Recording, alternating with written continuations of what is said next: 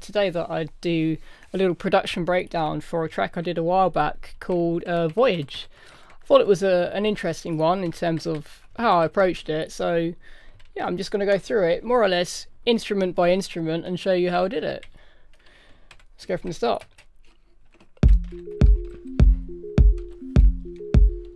So here in terms of kick, just got a couple of electronic kits pulled up from Battery 4. I've got two layers here. The first one is very clicky, cuts through the mix. Second one, a little bit more acoustic sounding, but gives a bit of body to it. Then at the start we've got this little pattern. It's coming from a sine wave. Funnily enough, I'm using Absinthe, and what happens in Absinthe is if you don't load a patch at all, it just plays sine waves. And I've got two of them, so one left, one right. This is something I do quite often in this track. It's the same thing. It's basically one's just out of phase with the other.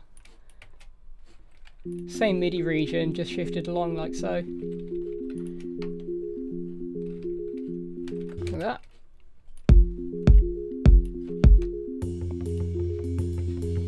Then at bar 5 this ominous sort of bass drone kicks in. I use a lot of Logic's built-in instruments because they're so lightweight on the system. So this is Sculpture,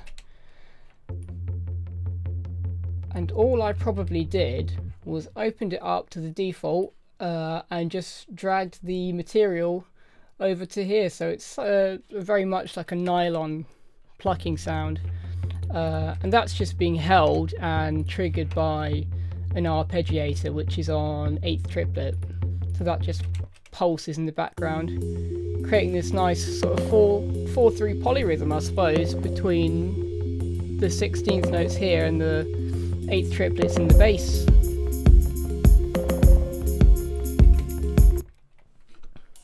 Again with these cymbals, just pulled this from a drum kit designer actually. You can sort of pick a cymbal and swap the sample out.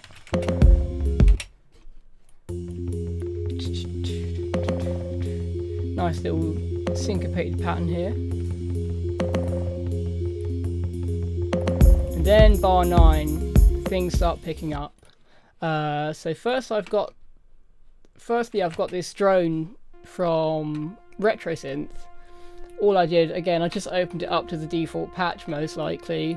Drag the filter down a bit, but all it is, yeah, literally 2 oscillators just generating a sawtooth, 50% balance of each. And then what I'm doing is gradually I'm bringing up the mod wheel, and in Retrosynth by default that's assigned to vibrato, and so that's just pulsing at 16th, making it go a bit crazy. Just building up that tension, and that drone, it doesn't move, it just won't change note, it's not budging. And then all I'm doing is just bringing up the cutoff a little bit.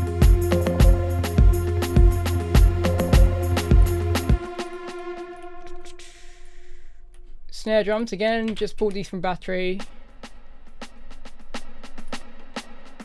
I sort of played them at different velocities. In fact, you can see I'm using two different samples there, laid up together. This is something I like to do. I like to, with my percussion, I like to play some of the notes loud and some of them really quiet, like ghost notes. And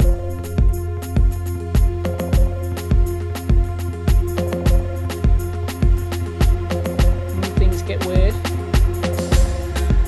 Then I just had a bit of a stroke, I think, and I decided, oh, let's put a gyro in the percussion. Here we go. It's panned quite far right, actually. And then on top of that, what was that thing I did? Where's the cowbell? Here you are. Cowbell. So these two things enter. Then I got these cymbals as well.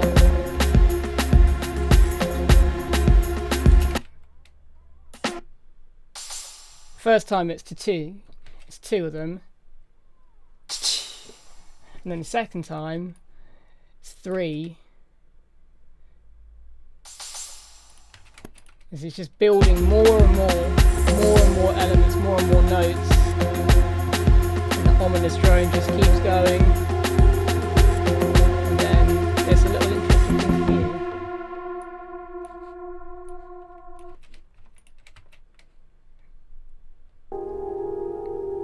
This is just me holding down like a chord of some sort, like a E flat chord or something. And it just kicks in sort of like after a beat and a half. 1, 2, 1, 2, and just again, so much of the stuff is just offbeat. Just to sort of signal that it's about to change. I'm using quite a lot of live recorded percussion in this. So like this tambourine, for example, this is a real tambourine. Just recorded in mono with a single large diaphragm mic. And again, woodblock. I decided to double track this and I didn't really quantize it.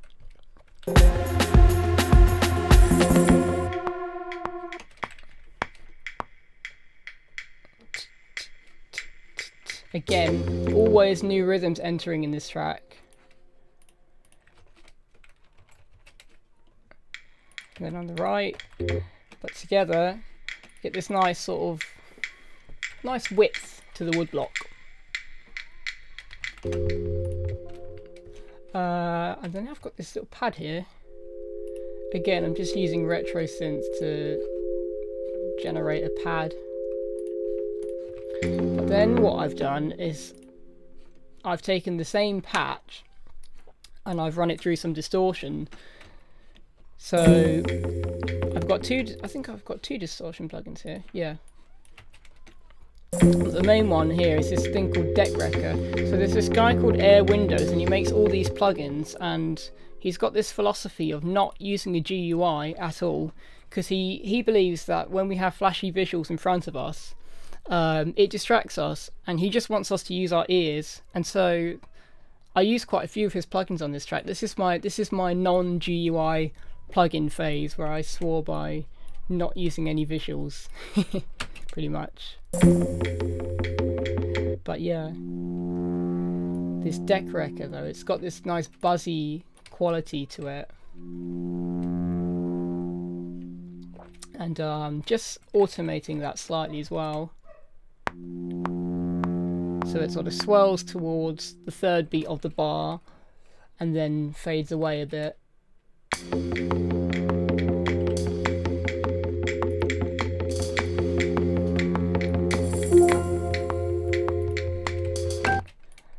Then more offbeat stuff still. Some triplets here, very fast triplets. Just to increase the craziness a bit.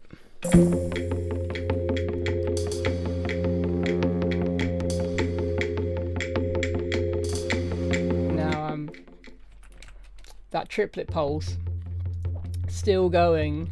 This is like the remnant of the drone basically. That drone, which started there, had been going on for 16 bars, still continues for another 8. And so really we've kind of been harmonically stuck in one place all the way up until here, bar 33. Where suddenly a piano enters.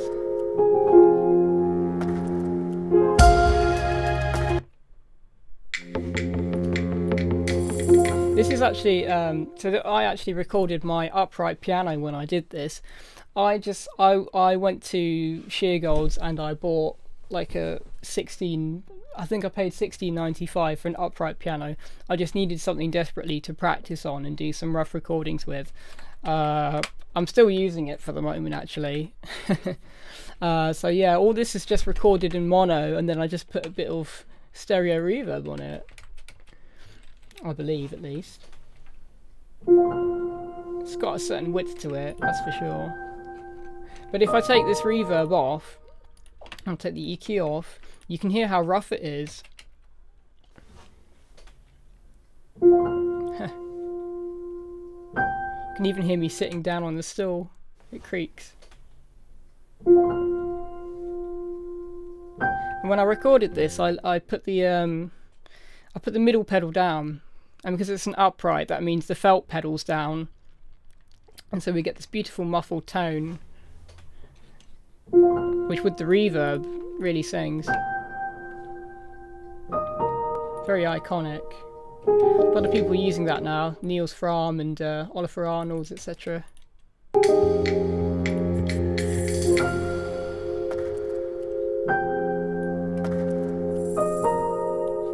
Here I've got these sort of wood cracks. Again, this is coming from the apnea kit and battery.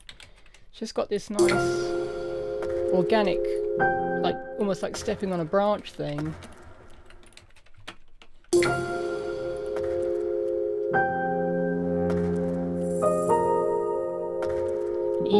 Even up until here, really, we haven't really had any harmonic movement. Really, that F has just been grounding everything, and it's here actually bar 37 that things start moving, and then out of nowhere, just strings. Let me show you what I'm doing with the strings. So here we go. I'm using Contact for these strings, and people will ask me like, oh, how did you get your violins to sound so expressive in this track? And the answer is they're not violins, these are cellos. So ignore this, it's barely present.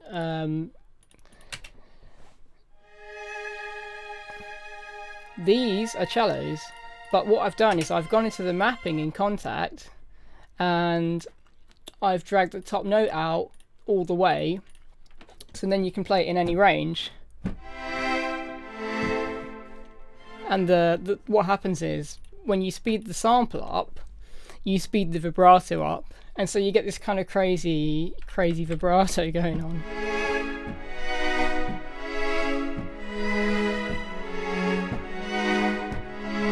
And it's much more expressive than anything you can generally achieve with normal violins and stuff. It's just this crazy sped up vibrato, and it works as well because it's still a cello, so I can get that body to it as well, which I can't with just violins. I'd have to pull up all sorts of patches.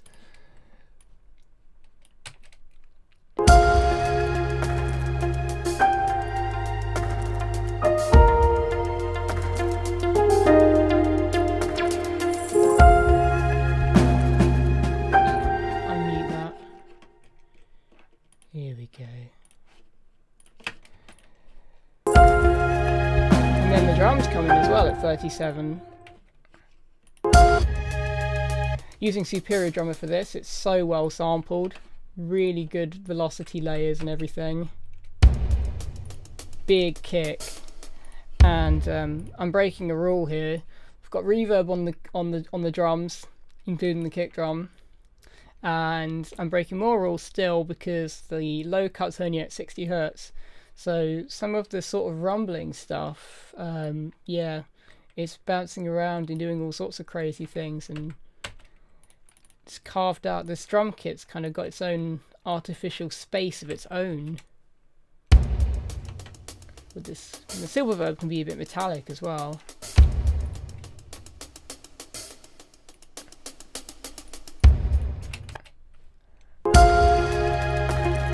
So by this point in the track, we've kind of gone in a circle. Well, not in a circle. We've kind of gone to the other extreme. We started off with just electronic sounds, you know, just pure sine waves, all this stuff from battery, and then gradually I started introducing these live recorded elements, and now it's a very orchestral thing. I think when I did this track, I was very inspired by the track First Fires by Bonobo, because that has a very similar thing in the chorus. Let's find the chorus.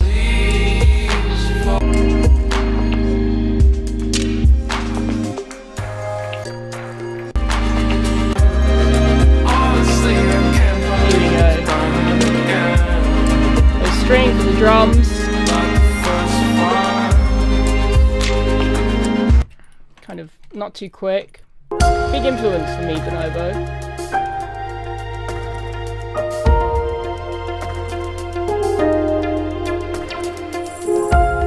And then here, doing an interesting thing in the drums. So I wanted to create like a delay effect basically. So we've got in the drums just this. In the snare, and what I'm actually doing is I'm actually playing all those notes, because rather than setting up a new track and having to configure the delay and automate it and all that rubbish, I just play it in. I just play it in literally.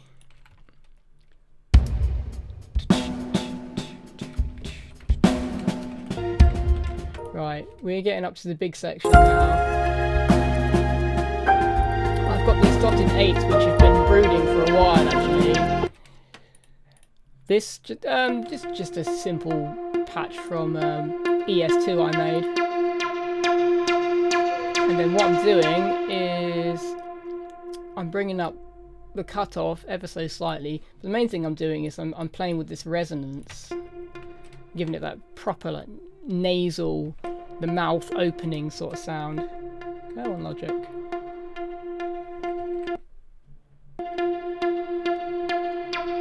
Like that. And then, like I said I was doing this thing quite a lot where I pan things left and right and they sort of bounce around together. I actually pan this all the way over to the right just at the end, and so then this one's panned on the left. So together, sort of ping pong delay, but manual pretty much. This is what you came for. Then there's like a bar, 2 bar silence. Yeah, pretty much 2 bar silence, but then that tambourine just sort of sneakily creeps back in. Those organic wood cracks are there again. Almost like everything's just gone quiet, and it's like walking through the forest and you step on a branch and you make a noise. And then it just explodes.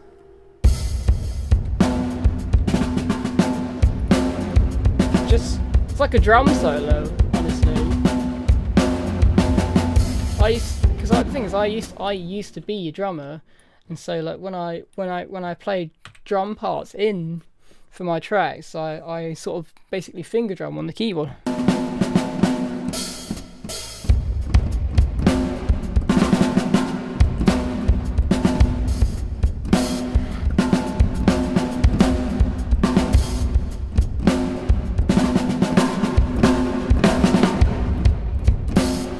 You know, like that sort of thing, and I come up with my beats like that because, and I've got my kicks and my snares all on one part as well, which is pretty bad of me. Really, I should put these on different tracks so I can mix them separately, but I have a bad habit of leaving them grouped together. The thing is, it's not natural for me to split them up because I used to be a drummer and I think in terms of 4 limbs. And so I leave all this stuff together.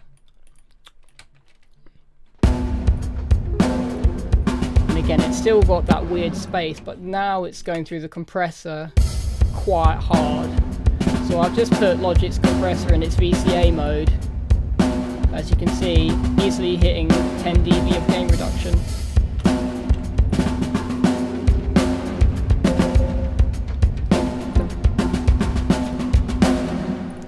Go into some of these little elements here. So I've got this little cheeky Rhodes thing.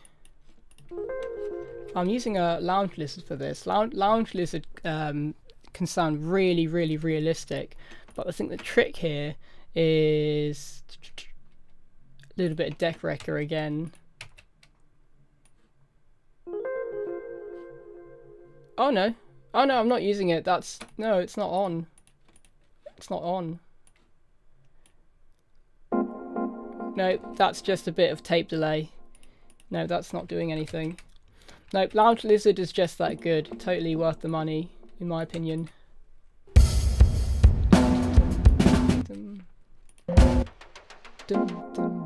Again, offbeat as hell. This drum pattern is just crazy. Lots of little triplets,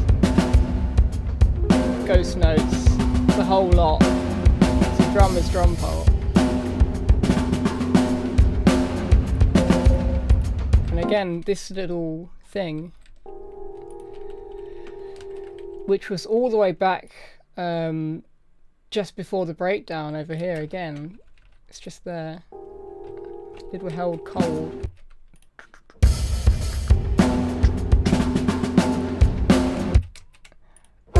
And then we get to the big point.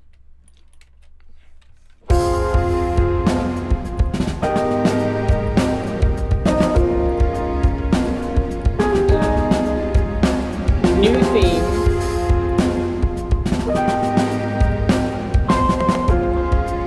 Strings, so the same, aren't they? Pretty much. That's big thick chords.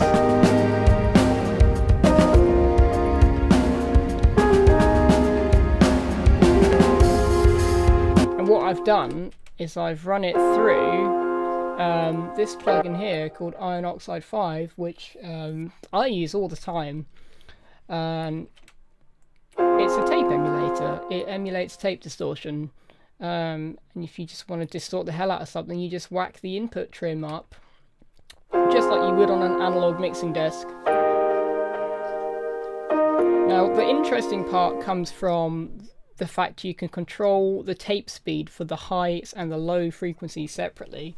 So, as you might know already, if you have a low tape speed, you don't have enough information to capture the high frequencies well, so you get a steep roll off. Let's say you record at 7.5 inches per second or EEPs, then not really great for music. 15 or 30 is what you want for music, or even greater, I suppose. But for speech and stuff, we use 3.75 EEPs or 7.5 EEPs, perfectly good. Something interesting happens with the lows.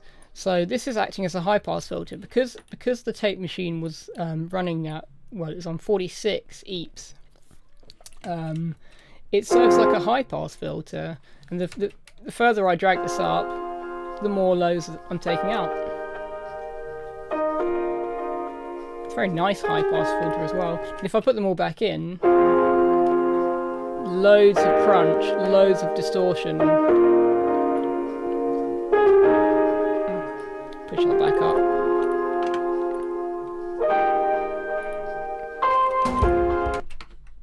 There's different tones throughout this track. Nothing really ever stays the same.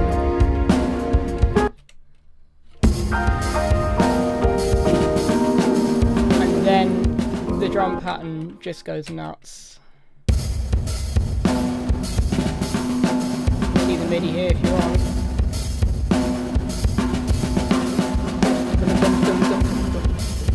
And yeah, just making use of all those different samples that are available.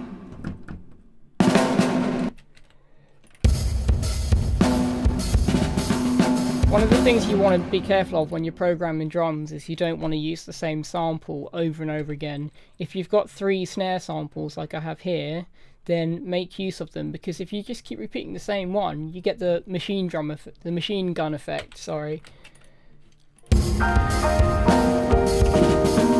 It just sounds very unnatural.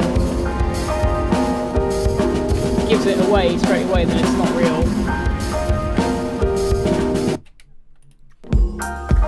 And this piano part here, these descending chords,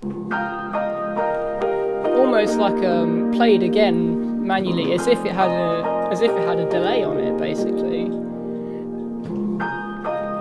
I'm big into my house music and stuff, so this is so heavily inspired by a track called Mr. Man by Dusky. I'm just going to play the relevant bit. Oh good, I landed in the right spot. Here we go.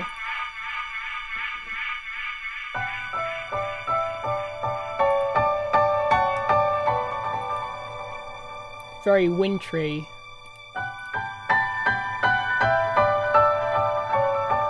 Yeah, so you can hear the influence quite clearly there. Great similarity between these ideas.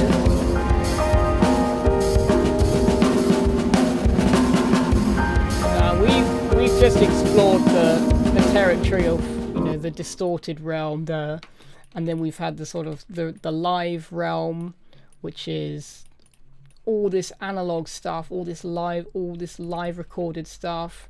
These drums, which no longer are like electronic kits, these are actual sample drum kits. And then I've distorted the hell out of it. So we've gone quite a long way just in this section of music. And far from home, you could say. And Bar 71 just take you back kind of to pretty much where we started. So it goes full circle in the end, in a very strange way. Now with these gritales, again, I'm just using an old crappy library, orchestral library in Kontakt to get these. The thing I've done is pan them left and right. So if I open up in fact what I'll do is I'll set one to be red, and then I'll open them in MIDI, and you can see, so the green ones are the bottom MIDI region, the red ones are the top one. If I show them like this, you can see they're taking turns to play the notes. So I'll split this between these two tracks, and what happens is, it sounds quite cool in headphones especially, it's quite pleasant, is you just have these gritales bouncing left and right. In the mix it's not so profound, but yeah, it's really nice. When we get to the end, oh, in fact, one thing, if you look at my stereo out, you might have noticed by now I've got an instance, well, I've got two instances of a Valhalla vintage verb on it, and the reason is that they're actually off during most of the track, and they only kick in, well, they sort of fade in from bar 71 to the end, where I do some crazy stuff. It's actually fading in right here. It's not so obvious, but if you listen to the kick, there's quite a lot of like air and space to that, as it just before it fades away. And when we do get to there, I bring the first instance of the Valhalla vintage verb all the way up to 100%. So now we might as well be underwater, like I've put here, underwater symbol.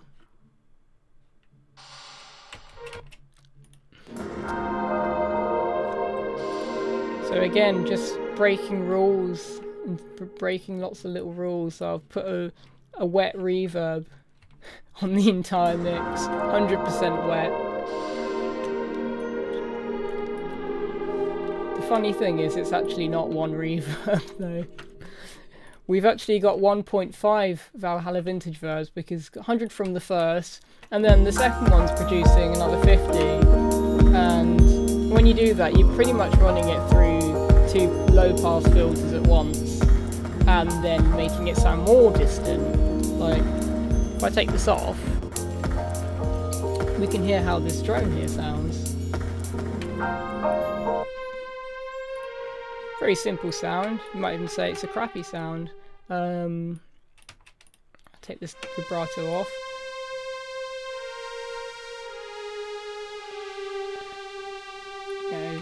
As simple as it gets. And then I'm just running it to two instances of isotope vinyl, because it's got this warp thing, which is basically your vibrato.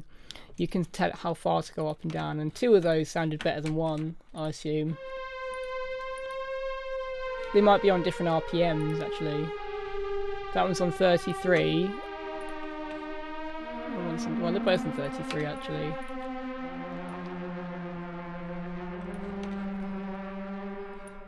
That's how they sound without the reverb, but then well, I'll put one on first. And here it's already low pass now. Sounds like it's coming from miles away. I'll put this on too. Oh wow. Now it sounds like it's coming from the abyss.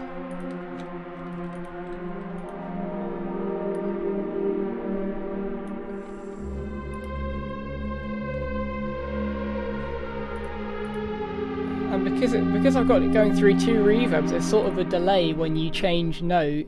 It kind of does this weird thing and it sounds like an elephant or something.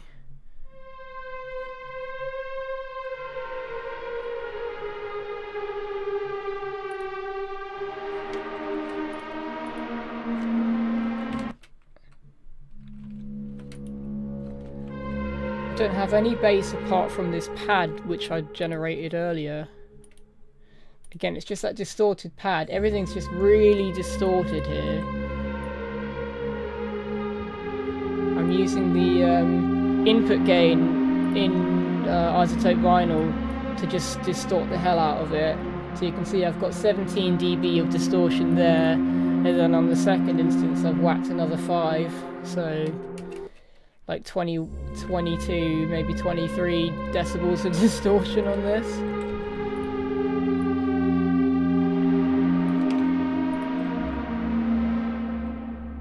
What's that doing? Just more bass. Yeah. And that's pretty much it.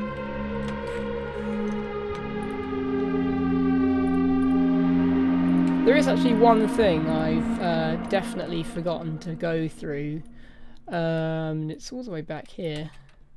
But just one more thing while I'm here. Just remembered here on this drone. One of the things I'm doing is, I said I had 2 oscillators on it. Now I'm detuning them gradually, which sounds really wacky. Getting further and further apart till it's almost dissonant. And especially when it's a few cents apart, what happens is when 2 pitches are off by a slight amount, they phase cancel, and you have this pulsing effect. And as they get more and more out of tune, the effect that amplitude changing, or the beating it's called, gets quicker. You can hear it sort of speeds up. It's almost like an LFO.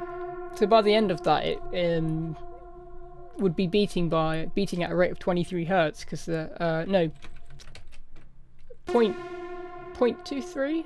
Oh, I don't know. It depends on the frequency. It's how many hertz apart they are. You know, if you have a tone at 1000 hertz and one at 1001, they'll beat at a rate of 1 hertz, 1 cycle per second. Yeah.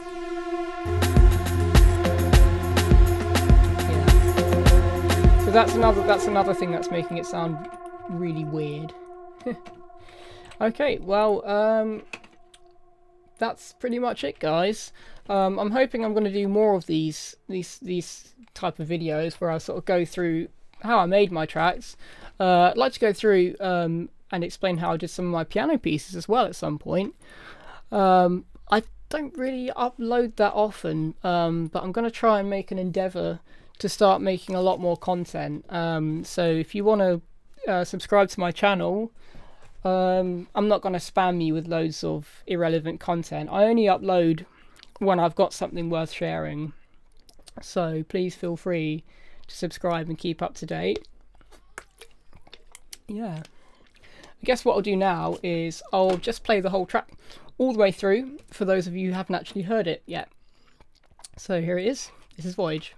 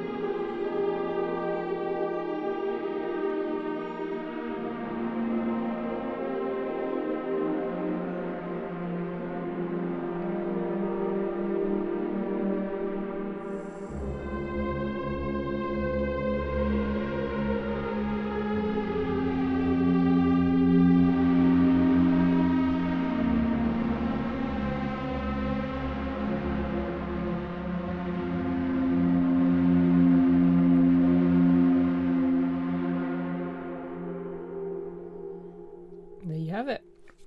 Hope you guys enjoyed this production breakdown of Voyage, and I will hope to see you soon-ish.